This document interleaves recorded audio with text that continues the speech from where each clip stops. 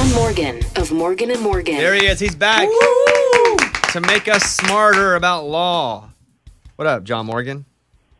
How are things in Nash Vegas? You know what? They're doing pretty good. What part of the world is the well-traveled John Morgan in today? Today, I am in New Hampshire, looking out at the lake and waiting for the Toby Keith concert this weekend here in New Hampshire. This is a country state up here. This is a country world. That's how I like to Willie look at Nelson it. next weekend. And I bet you have backstage passes to all this stuff, don't you? Probably for Willie. Yeah. Not sure about that. Play poker with him in Maui. And I'm sure that you have a haze about that game. I had a haze about that game, and it was the last time I was there. Paul Simon actually came and played. What? And but yeah, we listened to Willie Road, whatever the Willie Road serious music, and we have sandwiches and other refreshments. Other refreshments. I think we know what that is. Got it. Okay, listen. We love when you come on because you shed light onto situations that we just don't know the answer to. For example, Amy got in a wreck, and a guy tried to pay her in cash on the spot. What do you do if you get into a wreck and they don't have insurance, but they want to give you cash right there? Well, cash without a release is just cash gone, but I wouldn't take it. What I would tell you is if they don't have insurance, maybe you do, and you have what's called uninsured or underinsured motorist coverage. But usually the people are trying to pay for cash. They have bigger problems than no insurance, like no driver's license, like warrant for their arrest, like escapee from prison. Oh, my. So it's usually not about insurance. It's usually about something else. And you did not take the cash. Yeah, I almost did just because I didn't want to take anything. I just felt so bad because he was just so insistent that we not call the police. And I, of course, was feeling really bad for him, even though the wreck was totally his fault. But yeah, I didn't take it. But he was only offering me $200, and I got the damage assessed, and it's a $5,000 thing to fix. And yeah, I'm having to go through my insurance to do it. And he might have insurance, Don't let the $200, because a lot of people are thinking, hey, I'd rather pay $200 and not have my rates go up. True. A lot of people try to make a business decision at the scene of the accident. Another situation that happened here, Lunchbox on our show dented a car with a shopping cart as he was trying to squeeze between two cars in a parking lot. Is he legally responsible to pay for that damage? Yes, he is, and most likely his homeowner's insurance will cover that claim. Homeowners? He's in a grocery store. Even though it was a basket from a grocery store. How does homeowners cover that? Homeowners cover slander. So you guys, when you all are slandering people, if you ever get sued, and I understand you all do quite a bit of slander down there. Yeah. But when you slander someone, many times your homeowners will cover the cost of defense and your claim for slander. Oh. How did you feel? It's all the fine print in those homeowners' policies.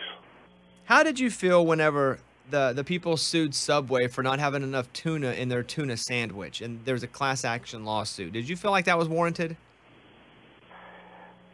It could be. I mean, there's a lot of BS class actions out there, but on the other hand, well, first of all, it tastes like cat food to me. That's why I don't eat Subway subs. I do not stand by that statement. I don't know about you may have to bleep that out. That's slander. John Morgan, that's slander. Yeah. His homeowners will cover it. Well, look, slander is one thing, but truth is an absolute defense to slander. But no, seriously, it probably is a claim because Are you really getting tuna fish? Are you really getting enough tuna fish? What does it say on the side of? We trust what it says on the side of the package. But I would say, by and large, there's a lot of class actions that's just really more for the lawyers than for the consumers. On right now with John Morgan of Morgan & Morgan. If I go to a restaurant and I burn the top of my mouth on a really hot piece of pizza, do I have a case? Probably not. The famous McDonald's case. Now remember, that's what we all think about, the famous McDonald's case where the woman got the hot coffee. What you got to remember about that case is McDonald's was heating that coffee up at like 140 degrees. It was steaming hot. The reason they did it was because by the time people got back to the office, the coffee was cold, so they kept heating it up hotter and hotter and hotter and hotter. They had many cases like that before, but they never turned the heat down on the coffee. If you Google that case and look at the woman's burns, you will not believe what happened to her legs. And so that verdict came after many, many bites of the apple where McDonald's didn't change their conduct, and the verdict was reduced substantially. But if a pizza place over and over and over was cooking their pizzas so hot that the cheese was burning off the flesh on the roof of your mouth, and they never changed conduct, then you might have a case, but not a one-off. You know, it's always, at least in my lifetime, I've been told if there's an accident, the person who rear ends the person is at fault. Is that true? It's always the person's fault who does the rear ending? No, because there's a big defense out there called sudden stop. And listen, how many of us have had people suddenly stop in front of us? So you got people who are not paying attention ahead of you suddenly stop. All of a sudden you're caught off guard and you don't have time to react. So, but what was the rule? What was the rule in driver's ed? We're supposed to be one car length behind per 10 miles an hour. Per hour, yeah. Whatever.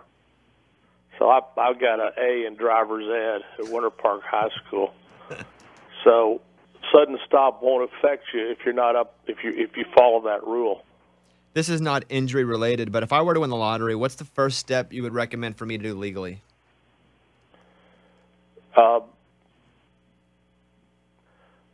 Are you married? I am. Okay, I was going to suggest you go to Vegas to the Bunny Ranch, but I'll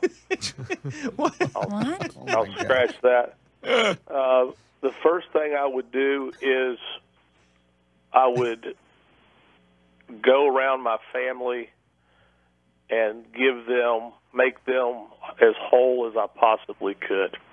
If they had debt, I'd end their debt. If they had financial troubles, I'd end their troubles. And then I'd go to Europe on a vacation. But legally, if I win millions of dollars, should I call an attorney to say, hey, watch over this, or do I just run wild and free like you're saying? I wouldn't run wild and free. I wouldn't call a lawyer because I don't know what a lawyer – I mean, what is a lawyer going to do, go help you pick up the check? But I'd be happy to represent you, and I'll only take 25%. I do want to – because we're friends. Yes, we're of course. Friends. You all will always have the Morgan & Morgan friends and family discount. So if you or anybody at the station wins the lottery, I'll do it for 25%, maybe less. Wow. Thank you very much. Morgan & Morgan. Maybe less. They're offering $100,000 in a contest for a new jingle. They're looking for a catchy tune. And and he loves music, but not just for his own enjoyment. So big prize, $100,000. And so, do you want to play yours, Eddie? Absolutely. I want to let him know that I'm in on this contest. So, Mr. Morgan, we actually have Eddie, who is a real musician who has made a jingle. Would you like to hear it right now? I would. Okay, here we go. And how long is it, Raymundo? 30. It's 30. You're at a 30-second Yeah, jingle? well, listen, here. I want him to know this before he goes and listen to it. There are multiple jingles in one. Part of the rules was you have to put certain slogans in there, like for the people, and dial pound law, that's all. So those are all in there.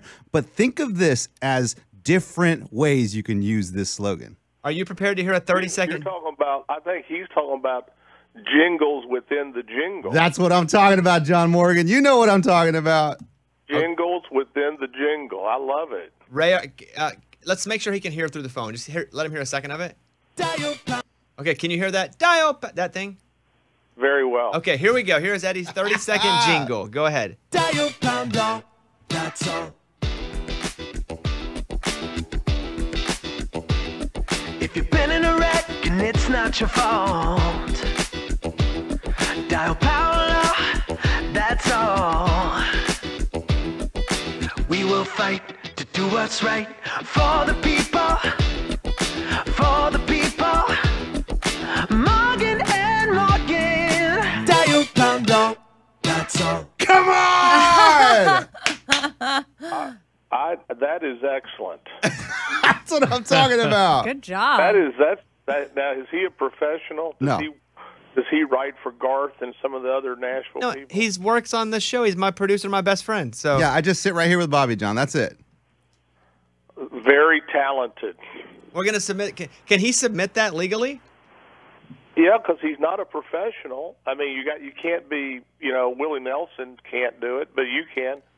And you know what I liked about it is you cannot imagine what $100,000 will do in America. We have got so many entries, and I'll tell you, some of them are really, really very good. But some of them, it's hard to understand. What I loved about that jingle was you could understand it. You could understand all the words. It was catchy and memorable. Dial And pound I law. think over time. So That's all. I give that a very high grade. I mean, please submit it. Come on. Yeah! You heard the man. Dial pound law. That's all. Hey, come on. Morgan and Morgan. Okay. Listen, we've had our cup filled of humor, of the law. We learned about the law, and then we got to hear Eddie's jingle submission to Eddie's Morgan going and to win Morgan. $100,000. Yeah. This is And gonna be really cool. let all your listeners know that if they want to submit, the contest goes on until late September. They just need to go to morganjingle.com or anywhere for the people on social media. We don't want them to know And that. get your $100,000. We just bleeped you, John Morgan. Yeah. Sorry about it. We don't. hear We any of want that. Eddie to win. No more submissions. Oh, We're just kidding. well, I just do what I was told. All right. One of our favorite guests, John Morgan of Morgan and Morgan. Thank you very much, as always, and we'll talk to you again hopefully in a month or two. Take care of everybody in Nash Vegas, please. All right. There is John Morgan, everybody. Morgan and Morgan. Sing it with me. Dial pound law. That's all. This is a